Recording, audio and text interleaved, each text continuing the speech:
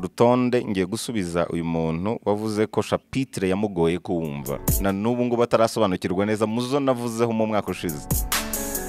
Ni chapitre ivuga ko bisa naho ubuzima bwacu bwose tubamo mu nzozi mu buryo natwe tutazi. Ngo iyi chapitre yamunaniye kuyumva. N'abandi mwese rero mutarayumva neza cyangwa se mugiye no kuyumva bwa mbere, ubwo nizere ko mugiye kumviraho. Iyi chapitre igaruka ku buryo ikintu gitandukanye ubuzima bwo mu nzozi n'ubuzima busanzwe. Nababwiye ko ari organe de sens, inzungano z'ibyiyumvo by'umubiri. Ubushakashatsi bugaragaza ko nta gihamya na kimwe cyakwereka ko ubuzima ubayemo none aha ngaha atari inzozi. Nta gihamya na kimwe cyabikwereka, kubera ko umenya ko wari uri mu nzozi iyo ukangutse. N'igihe urota uba ubona, uba wumva, uba ukora ku kintu ukacyumva, uba wihumuriza ukumva impumuro. Ni ikigaragaza ko ubwo buzima ushatse kubugereranya n'uburimo ukeka ko ari bwo bwa nyabwo, wabona ko nta kintu cyabutandukanye wabona. Abashakashatsi rwose ibyo babyicayeho babikorera ubushakashatsi, imyaka irashira babyanzura gutyo.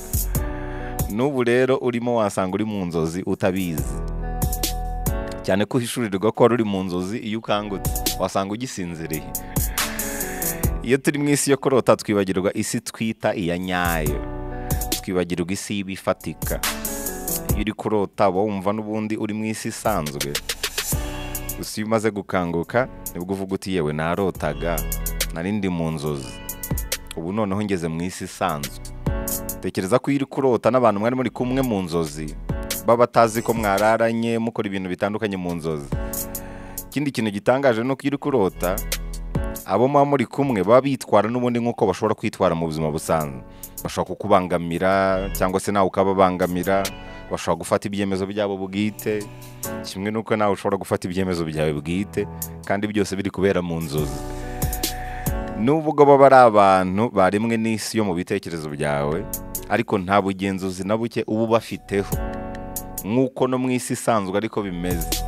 Tekereza ukomeje kurota rero ukagumayo ntiwongere gukanguka, n'ubundi wakomeza kwibera muri iyo si iyo ngiyo mu nzozi, kandi ukibwira ko uri kubaho ubuzima busanzwe kandi wenda uri kurota. Cyane ko ibikubaho mu nzozi n'ubundi bizamura amarangamutima yawe nk'uko ibikubaho mu buzima busanzwe bibikora.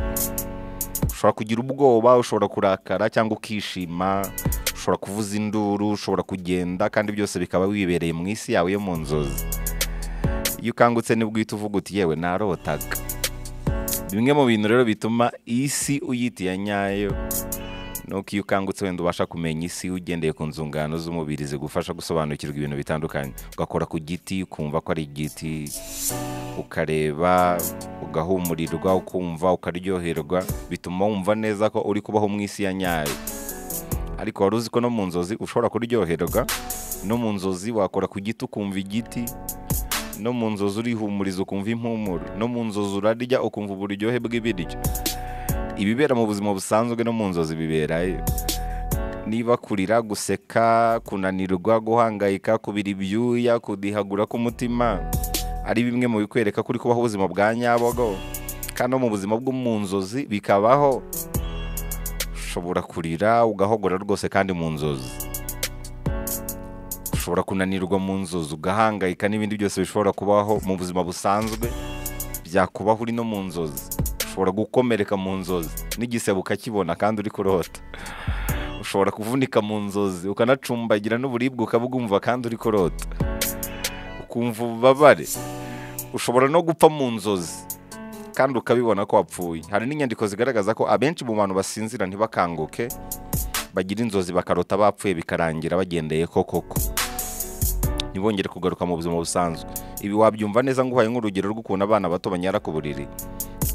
Nababwiye ko umwana arota ari nko gukina agapira ku muhanda n'abandi bana, yarangiza agakubwa akumva arashaka kwihagarika, akibeta bagenzi bakikinga nko ku gihuru kiri aho hafi akihagarika. Uko yihagarika ku gihuru niko aba ari no kwihagarika mu buriri aryamyeho. Na bya bindi byo kwiroteraho kw'abana b'ingimbi niko bigenda.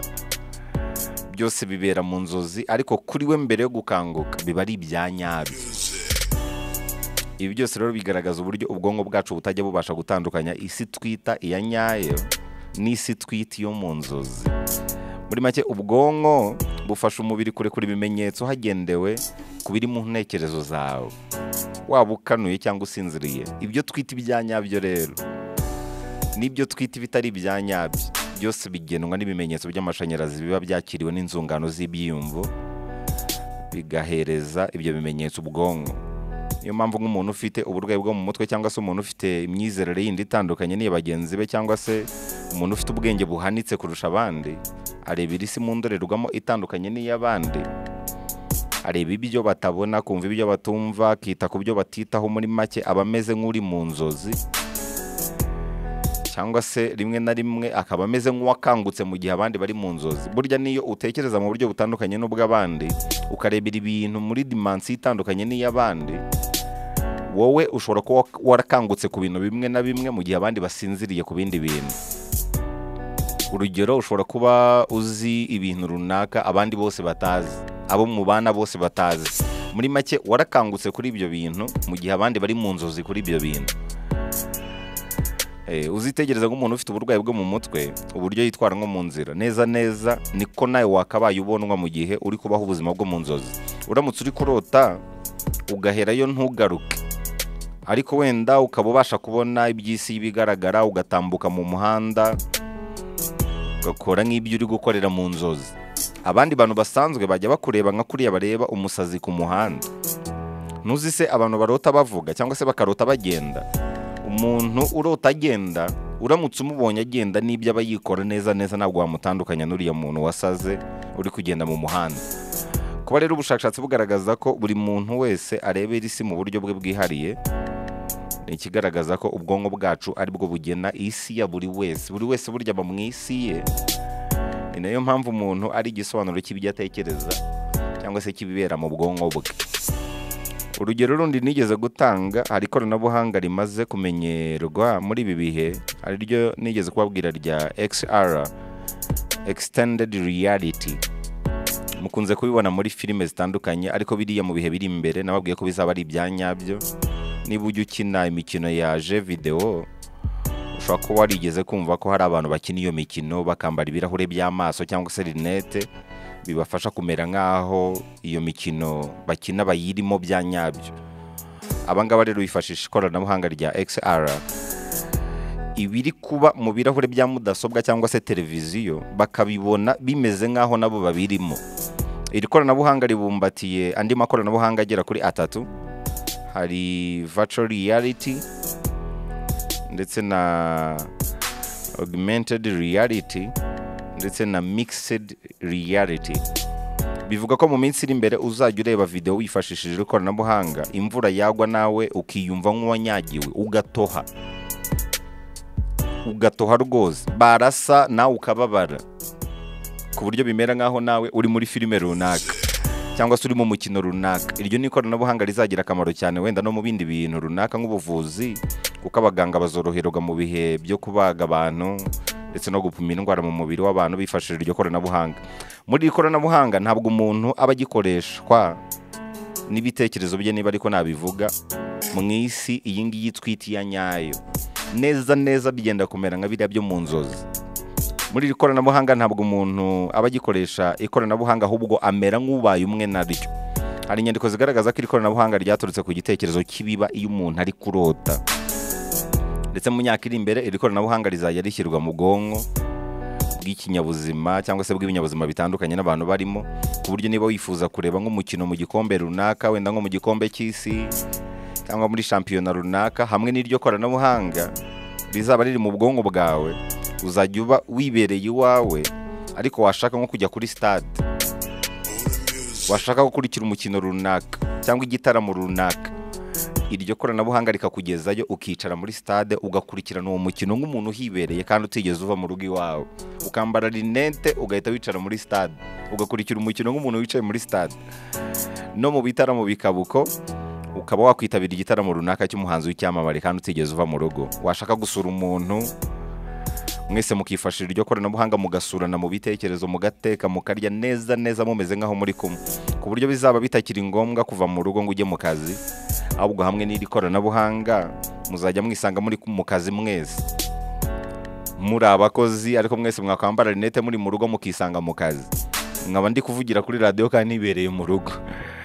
Muri make nk'uko waba uri kubirota bikaba ariko bigenda, mukitabira inama mukoresheje iryo koranabuhanga, mugasuhuzanya kandi buri wese atigeze aviwe neza neza. Ni nk'ubuzima bwo mu nzozi, ni ubuzima bwo mu nzozi busobanurwa nk'ubwa nyabwo. No mu buvuzi rero iri koranabuhanga twabonye ko rizaba rikoreshwa cyane, washaka kwibagisha wenda bitewe n'indwara urwaye, hamwe n'iryo koranabuhanga umuganga akakubaga kandi mutari kumwe, buri wese yibereye iwe kandi igikorwa kikagenda neza cyane. Washaka kujya imuhanga n'urugero, hamwe n'iryo koranabuhanga mu kanya ko guhumbyuka buriyo ugakora ibikorwa ushaka utigeze uva mu rugo, neza neza bimeze nk'ubuzima bwo mu nzozi ariko bugira ingaruka z'ako kanya mu buzima busanzwe bwa buri munsi. Waba ushaka kujya mu kabari ukajyayo ukananywa hamwe n'iryo koranabuhanga kandi utigeze uva mu rugo, ugasindira mu kabari rwose, mu gitondo ugahura n'abantu mwasangiye mwese mwifashishije iryo koranabuhanga, mukaganira ibyabereye mu kabari kandi mwese mutari mwavuye iwanyu mu rugo. Akaba rero ari ikoranabuhanga ryaturutse ku gitekerezo cy'ibiba iyo umuntu ari kurota. Ni ibintu bimeze nk'aho rwose ari amayobera ariko abantu bagomba kwitega mu myaka iri imbere bitwara bibonye. Ibi rero niba ubasha kubyumva, wabasha no kumva igitekerezo cy'uko ubuzima bwose tubamo mu nzozi mu buryo bumwe cyangwa ubundi, bisa naho ubuzima bwose tubamo mu nzozi. Ubwo buzima bw'iryo koranabuhanga dushobora kuzabamo wenda mu bihe biri imbere. Hari inyandiko zigaragaza ko ari ubuzima bwahozeho na kera cyane mu myaka itazwi, ahubwo kwa kundi buri kimwe cyose kiri ku isi kigenda kisubiramo. Muri make turi gusatira ibihe byo kongera kububamo, nk'uko n'abantu ngo bigeze kububamo mu isi babubayemo mu myaka ya kera. Iyo bavuga inkuru z'ibivejuru bigenda guhura n'iri koranabuhanga, wenda ibyo byose nabyinjiramo cyane none ahangaha. Icyo nari ngamije ni ugusubiza umukunzi w'inzu y'ibitabo wifuje ko nagaruka kuri shapitire ijyanye n'uburyo ubuzima tubamo bushobora kuba rwose ari inzozi, ugasanga uri kurota, nukanguka nibwo uzamenya yuko warotaga. Ubwo buzima rero ni ubuzima busa naho butangaje nyine bw'inzozi, kugeza igihe umuntu rero apfiriye. Abashakashatsi bagaragaza ko aribwo abasha kumva neza uburyo ubuzima bwose abantu babamo babumara mu nzozi ariko ziri mu nzego zitandukanye. Ni ukuvuga ushobora kuba uri mu nzozi zawe, nanjye ndi mu zanjye, n'undi ari muze, akaba ari kimwe mu byo wazirikana. Ntabwo rero kuba utarotera mu nzozi ubwabyo nabyo ni ikindi kintu kigaragaza yuko ubuzima urimo bushobora kuba inzozi, kimwe no kubwo ndimo bushobora kuba inzozi, tukaba tutarakanguka kugira ngo tumenye ko turi kurota. Bisa naho bishakeje ariko iyo ushyize mu nyurabwenge uhita wumva neza icyo iyi nyandiko ishatse gusobanura. Bisaba ko ukanguka kugira ngo umenye ko warotaga. Nta muntu birabaho ko avuga ngo byari inzozi kandi n'ubundi akibereye mu nzozi. Niba warigeze urotera mu nzozi, uzanyandikire rwose umpe ubuhamya, kubera ko ubushakashatsi bugaragaza ko nta muntu birabaho ko avuga ngo byari inzozi kandi n'ubundi abirebera mu nzozi. Muri make mbere y'uko ubyita inzozi bibanza kuba ibyanyabyo, noneho wakanguka ukabona kubyita inzozi. Iyo uri gutekereza urugero wenda uko ikuzimu hameze, uko mu ijuru bizaba bimeze nk'uko babikwigishije, uhita ubona neza ko ari ubuzima bwo mu nzozi. Iyo uri gutekereza ikuzimu bikaba uko, hari ibintu nyine utekereza, imagination, hari ibintu wimagine, hari ubuzima ushobora kwimagina rwose. Ni nk'uko no mu nzozi n'ubundi hari ubuzima ubamo kandi noneho ukabubamo usinziriye, bukakwigaragaza nk'ubwa nyabwo kugeza igihe ukangutse ukabona ko warotaga. Ubuzima bwose bw'amayobera twigishwa ushatse wabugeranye n'ubuzima bwo mu nzozi. Niba rero udashobora kumenya ko warotaga utakangutse, ni gihamya ko mu gihe cyose utarakanguka ngo ishurirwe ko warotaga, nta cyagaragaza ko n'ubuzima turimo butaba ari inzozi, tukazamenya ko twarotaga umunsi tuzaba twakangutse. Byahise binahura n'indi shapitire nigeze kubaho. Hari urugero rw'abantu dufata nk'aho bari barakangutse kuturusha, bari baramurikiwe kuturusha. Hari inyandiko nigeze kubona igaragaza uburyo iyo barebaga abantu basanzwe bababonaga nk'aho basinziriye. Byonyine n'uru rugero rushobora kukwereka ko abantu bashobora kuba mu nzozi mu buryo bumwe cyangwa ubundi, bamwe bakaba barakangutse ku bintu bimwe na bimwe mu gihe abandi basinziriye ku bindi bintu runaka. Urugero rw'abo bantu dufata nk'aho bari baramurikiwe harimo wenda nka Yezu, intumwa y'Imana Muhammad, Imana Muhammad n'imigisha, nababwiye ba Buda n'abandi batandukanye. Tubita ko bari baramurikiwe kuturusha, muri make bari barakangutse kuturusha. Hari ibintu twebwe twari dusinziriyemo cyangwa se n'ubu dusinziriyemo, bo bari bararenze. Hari ubundi buzima babagamo butandukanye n'ubwo twebwe tubamo. Muri make iyo tubise gutyo ni ikigaragaza ko twebwe turasinziriye ku bintu bimwe na bimwe, noneho bo barakangutse ku bindi bintu bimwe na bimwe. Muri make ubuzima turimo bumeze nk'inzozi kuri bo. Ni nka kwa kundi wowe uba wakangutse ariko mugenzi wawe muryamanye akaba ari kurota avuga ibyamva he na njya he. Niko aba bantu bamurikiwe babaga babona abantu basanzwe. Ibi birahita binangarura kuri rwa rugero nabahaga mu kanya. Tekereza umuntu wasinziriye ntagira amahirwe yo kongera gukanguka, cyane ko n'ubushakashatsi bugaragaza ko umuntu umwe mu bantu 8 basinziriye mu ijoro atagira amahirwe yo kongera gukanguka. Muri make mu bantu 80 basinziriye, 10 muri bo bapfira mu bitotsi bakagenderako. Tekereza rero uwo muntu upfiriye mu bitotsi niba yarari kurota, yabwirwa n'iki ko ibyo yarotaga byari inzozi bitari ibyanyabyo? Ushobora no gusanga yarose bamwica agahita apfira mu bitotsi kuri we, n'uwamwishe wenda yanamubonaga, nuko byagenze byose yabibonye ariko yapfuye atarakanguka. Ni ikigaragaza ko kuri we aramutse akiri kurota muri izo nzozi yaba yabonye n'umuntu wamwishe, ku buryo ushobora no gusanga niba wenda ari muri koma, ni ukuvuga wenda yapfiriye muri koma ariko arota abantu bari kumuniga cyangwa se bari kumwica. Niba ubuzima yagumyemo ari inzozi, ushobora no gusanga urubanza rwakomereye mu nzozi, akaba ari kuburana n'umuntu wamwishe mu nzozi n'abacamanza bahari, ubuzima bwarakomeje, kandi twebwe tumubona mu isi bigaragara nk'aho ari muri koma. Ikiro ni ikigaragaza ko kugira ngo umenye ko ubuzima urimo utari kurota, bisaba kubanza gukanguka ukava mu isi y'ibitotsi, noneho ukamenya ko warotaga. N'aba twita rero ko bamurikiwe, tubita ko bamurikiwe kubera ko bafatwa nk'abakangutse, bakaba babona ibyo basinziriye cyangwa se ibyo abandi batabasha kubona kubera ko bafatwa nk'abasinziriye imbere yabo. Imbere yabo twebwe tuba tumeze nk'abari kurota, mu gihe bo bakangutse. Niyo mpamvu bamenya ko turi kurota, kuko bisaba gukanguka kugira ngo umenye ko mugenzi wawe ari kurota. Ubuzima arimo ni inzozi. Ikiro ni ikigaragaza ko nta gihamya ufite cy'uko ubuzima uri kubamo none ahangaha butaba ari inzozi, mu gihe waba utarakanguka ngo umenye ko warotaga. Birashekeje ariko birimo ubuhanga buhanitse, ku buryo wa mugani w'uyu mukunzi w'inzu y'ibitabo kutabasha kubyumva nta wabikurenganyiriza. Hari n'abahanga bakomeye ku bijyanye n'ibi bintu bijyanye n'iby'imitekerereze, bakunze no kujya impaka kuri iyi ngingo, bakajya impaka bigatinda, nabo ubwabo ntibabashije kubihuriza hamwe. Nawe rero kuba utahita ubyumva, nta muntu n'umwe wabikurenganyiriza rwose. Iyo ukangutse nibwo ugira ibyumviro bikugaragariza yuko warotaga, ariko iyo usinziriye, ku ruhande rumwe ibikugaragiye byose biburizwamo, ariko none hari ubuzima ushobora kubamo iyo usinziriye, kandi ubwo buzima kugira ngo butandukanye n'ubuzima busanzwe bisaba kukanguka ukamenya ko wari uri kurota. Mu gihe utarakanguka, ubwo buzima n'ubundi buba ari ubwa nyabwo kuri wowe. Muri make iyo usinziriye, muzanabibone ko umubiri utandukanywa n'ibiwugaragiye by'isi bigaragara y'ako kanya twita iya nyayo, ariko iyo usinziriye n'ubundi iyo si ukomeza kuyibamo binyuze mu nzozi.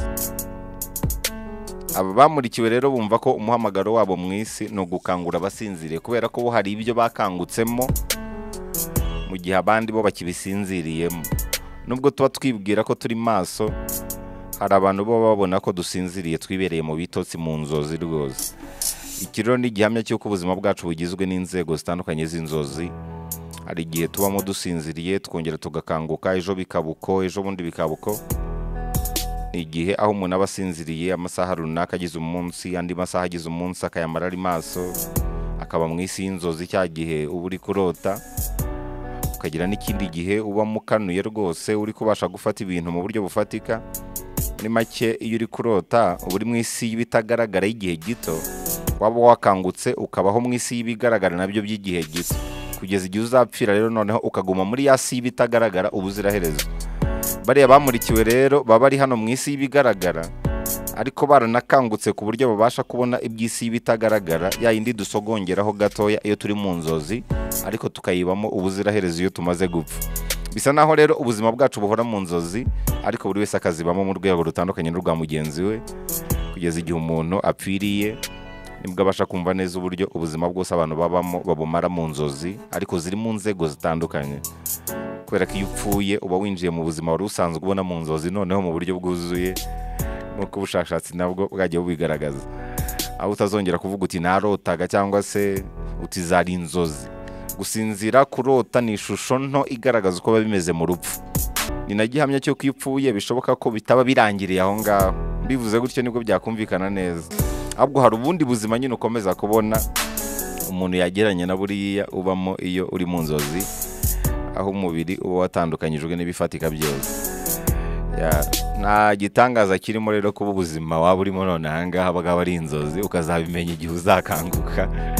Nubwo byasa naho bishekeje, ariko ku ruhande rumwe bishobora kubamo inyurabwenge ihambaye. Akaba rero ari icyo ngicyo nasubiza umukunzi w'inzu y'ibitabo wifuje ko nagaruka kuri chapitre nk'iyi. Ngerageje kuyivuga wenda mu buryo bwahuranyije, mbica hejuru cyane, ariko byibuze nizere ko hari akantu usigaranye. Reka nguhe urundi rugero wenda rworoshye nasorezaho iyi chapitre. Reka nguhe nk'abantu babiri batekereza mu buryo butandukanye. Hari nk'ikintu nshobora kubwira none aha ngaha kigahita kikwereka ko kukimenya ubwabyo bishobora kugukangura, mu gihe ku muntu utarakimenya ashobora kuba ariho akangutse mu buryo bugaragara bw'umubiri, ariko muri we agisinziriye mu bundi buryo bugaragara bw'umubiri. Reka nguhe wenda nk'akantu gato cyane koroshye cyane wabasha kumva. Tekereza nko mu myaka ibihumbi, reka twe kujya mu myaka ibihumbi, reka tujye wenda mu myaka magana, mu myaka 200 ishize. Tekereza nk'umuntu ukomokaho mu myaka 200 ishize, uwo muntu uracyamwibuka? Sogokuruza wawe n'urugero, uracyamwibuka? N'abantu bake bashobora kuba bibuka basogokuruza babo, n'abariya bavuga ibisekuru biba ari ku magambo gusa, ariko wamubaza isura ntabwo yabasha kumwibuka. N'ibyo yaruhiye byose, ibyo yaharaniye byose kuri iyi si, nta kintu na kimwe kikibukwa cye. Ni abantu bake cyane bo mu myaka 200 bibukwa. Niba abantu bakoze ibintu nyine bihambaye, wenda babaye abami, babaye abanyamateka bakomeye cyane ku buryo ibigwi byabo byagumye mu mitima y'abantu cyangwa se mu mitwe y'abantu.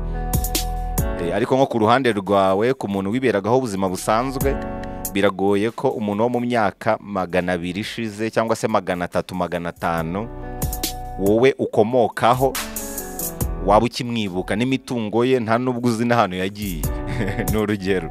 Ikiro ni ikigaragaza ko n'ibyo waruhira none aha ngaha, ibyo waruhira none aha ngaha mu myaka 500, nta muntu nawe uzaba ukikwibuka. N'ubuvivure bwawe buzaba bwarakwibagiwe, nk'uko nawe wibagiwe basogokuruza bawe. Ni urugero nari mbahaye wenda rworoshye. Byonyine kumenya ibyo bishobora kugukangura ku cyiciro kimwe cy'ubuzima, cy'uburyo ufata ubuzima. Ugashaka iby'isi yego, ariko ukamenya ko mu myaka 500 uzaba waribagiranye. Ntiwiremereze, ntiwiyime, ukibuka no kubaho. Ntiwirushye cyane cyane cyane ngo uharanire ibya mirenge ku ntenyo, nawe tuzageraho tumwibagirwe. Kugeza bitangira wenda abana bawe aribo bakuzirikana byaho hafi. Igihe abana bawe bapfuye, abuzukuru bawe baba kuzirikana gakeya, bigasigara mu mafoto. Abuzukuruza noneho baba baranakwibagiwe. Noneho bijya kugera mu buvivi n'ubuvivure, nta n'umuntu ukigutekereza, nta n'ikintu cyawe na kimwe bakibuka. Ni kimwe nuko nawe sogokuruza wawe, sogokuruza udashobora kuba umwibuka muri iki gihe, n'imitungo ye ntuzi n'ahantu yagiye. Nawe imitungo ufite none mu myaka 5,000 cyangwa se mu myaka 500, 5,000 nabangiye kure cyane, mu myaka 500 cyangwa 300, ntuzaba uzi ngo ninde uyifite. Iyo mitungo izaba irimo n'abantu batayiruhiye, abantu utanazi n'ukuntu byagenze wenda kugira ngo bayigemo. Byonyine no gukanguka kuri ako kantu, hari imitekerereze ihita ihinduka kuri we kurusha umuntu ufata iby'isi nk'imana ye, niba ariko nabivuga, nk'aho azatura nk'umusozi. icyo gihita kikwereka ko iyo mitekerereze y'abantu babiri batekereza mu buryo butandukanye, umwe yarakangutse kuri iyo ngingo, undi aracyasinziriye kuri iyo ngingo. Ubwabyo nabyo bishobora kuba urugero rumwe rugaragaza ko uwo wakangutse kuri iyo ngingo ashobora kureba mugenzi utarakangutse kuri iyo ngingo akamubona nk'aho asinziriye. Nibyo nakomozagaho kuri biriya by'abantu bamurikiwe. Uwamurikiwe aba abona umuntu utaramurikiwe yuko asinziriye ku bintu bimwe na bimwe, mu gihe we yakangutse ku bindi bintu runaka. Ni kimwe nuko inyamaswa n'abantu dutandukaniye gusa kuri dimension tureberaho ibintu. Inyamaswa zirasinziriye ku bintu bimwe na bimwe, mu gihe abantu bakangutse ku bindi bintu bimwe na bimwe. Naho ngaho umuntu atandukanira n'inyamaswa zo mu ishyamba. Niyo mpamvu nyine habaho human being. Umuntu abaho. Kuba umuntu abaho nuko yakangutse ku ngingo zimwe na zimwe zijyanye no kubaho. Hari imitekerereze nyine umuntu agira itandukanye n'inyamaswa yagira. Ku ruhande rumwe abantu barakangutse ku bintu bimwe na bimwe, mu gihe inyamaswa zigisinziriye ku bindi bintu. Niyo mpamvu umuntu ari we uyoboye isi ubu ngubu, mu gihe izindi nyamaswa zose ziri munsi y'umuntu mu buryo bumwe cyangwa ubundi. Ni ukuvuga umuntu hari icyo yakangutseho, mu gihe inyamaswa zigisinziriye ku bintu runaka. Ngira ngo wenda ntanze urwo rugero, nkeka ko wenda hari abantu bamwe na bamwe noneho babyumva kurushaho. Iyo bavuze ko abantu baba mu nzozi mu nzego zitandukanye, ni icyo ngicyo washatse kuvuga. Ni nk'uko n'umuntu wize cyane akaminuza n'utarize mu bijyanye n'imitekerereze, umwe aba yarakangutse ku bintu bimwe na bimwe n'uburyo abona ubuzima, undi akaba asinziriye ku bindi bintu bimwe na bimwe n'uburyo abona ubuzima. Naho rero bavuga ko bisa naho ubuzima bwose tubamo bwaba ari inzozi, tukazamenya ko twarotaga mu gihe twakangutse. Mu gihe utarakanguka rero ntabwo wamenya kurota. N'uwakugisha impaka cyangwa se n'uwo wagisha impaka wazimugisha ari uko wakangutse. Mu gihe rero ukiri mu nzozi nyine uba ugisinziriye, biragoye yuko wamenya kuri kurota. Uzamenya ko warotaga munsi uzakanguka. Yes, akaba rero ari icyo ngicyo nasubiza umukunzi w'inzu bita wambaje kuri ibyo bintu bijyanye n'inzozi n'uburyo ubuzima tubamo bwose bushobora kugira n'isano n'inzozi.